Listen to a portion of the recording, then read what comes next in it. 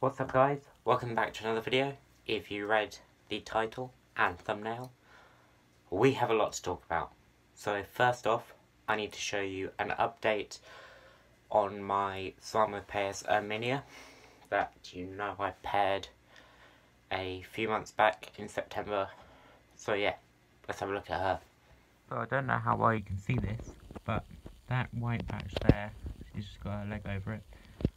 That is an egg sac. So yeah, that was laid yesterday, which was the 16th of December. So yeah, I'll be pulling that in a minimum of 23 days. So let's see if we can get a top view quickly. Okay, so I guess we're not going to get a top view as she has webbed it up fully. You can just see her leg there and a little bit of the sac. But I am so happy with this. You don't understand, guys. My first pairing attempt too. So next we'll have an update on the OBT. Hey guys, so you may recognise this the OBT from the OBT pairing video. Thanks once again to Maurice over at Arachnophilia for this beautiful girl. But yeah, you can see she is getting really chunky. So I'm hoping she lays an egg sac soon.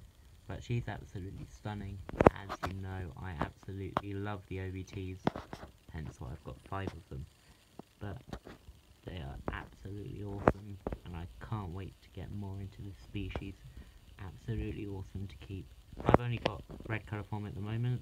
Drop it in the comments what colour forms you've got. But yeah, look at her. She's absolutely stunning. She is slightly more shy at the moment. Generally she's not out and about, but yeah, she's awesome.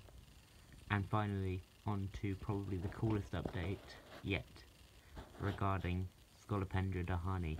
So yeah, let's get into it. The next update that I was going to talk to you about is regarding my centipede, Scolopendra dahani. Vietnamese giant centipede is the locality, and yeah. So basically, yesterday I sexed it. You can sex them multiple different ways. Most of them either require a molt or knocking them out. But the thing is with molts is you've got to give it back to them because they have to eat their molts, from what I've seen. But yeah, so I knocked it out.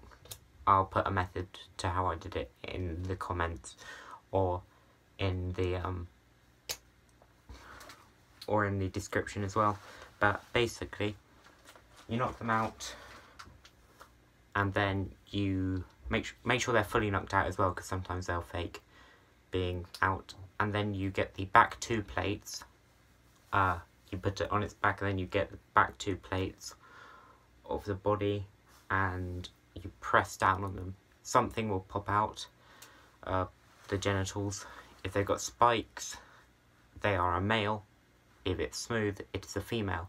I'll show you what I mean by when I show you a video of mine now. Mine is a female, and I'll put some pictures as well in there. So yeah, thank you for watching. Hope you enjoyed it, and see you in the next one. Old. It's still got some strength. I can feel it through the knife blade. I'm expecting quite a good result. So now the 2